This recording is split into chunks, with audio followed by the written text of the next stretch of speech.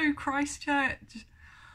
I cannot believe it is over a year since I left you guys and came up here to the north. So it's really good to be able to come on here and say a quick hello to you. Now I have a confession to make first. I was going to film this yesterday when the sky was blue and the sun was out, and I was going to walk up the hill in the town and show you the views and where I work and live and all of that sort of thing. Anyway, time got away with me, and today we have slightly different views. You can see out the window. It is grey and miserable today. The views would not be so good, so instead you get me sat in the window of my house. And I'm going to show you some pictures instead. But yeah, I just wanted to say hello, ask how you're all doing. I'd love to hear from you all. I'm doing really well. I love it here in the north. I have a great church and team of people and wonderful family around me, which is more than I ever could have hoped for. The job is such a challenge, and particularly in these times, you guys all know that nothing has been left untouched by COVID, has it? So youth ministry is part of that and a really massive challenge at the moment.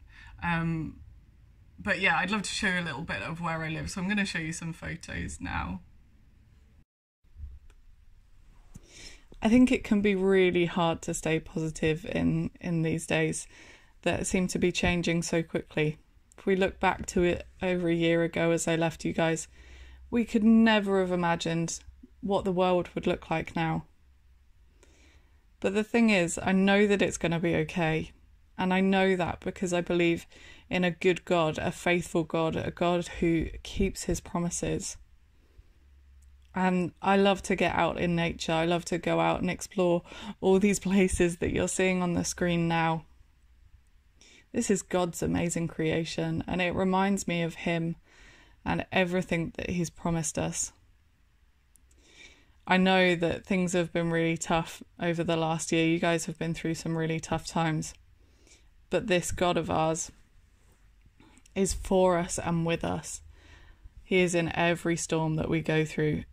And so I just wanted to take a moment today to encourage you. Things will be all right. In the ever-changing climate that we live in, things will be all right. God is with you, and he has such exciting plans for you in your personal life and together as a family, as Christchurch. So know that you are always in my prayers.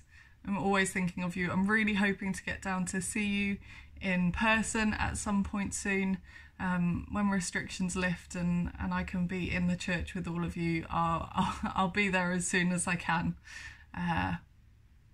But yeah, I do hope you're well. I'd love to see you. I'd love to hear from you. Do get in contact. And yeah, I'm praying for you, and I'm praying for your APCM and the coming year that you've got ahead of you. And I will see you soon.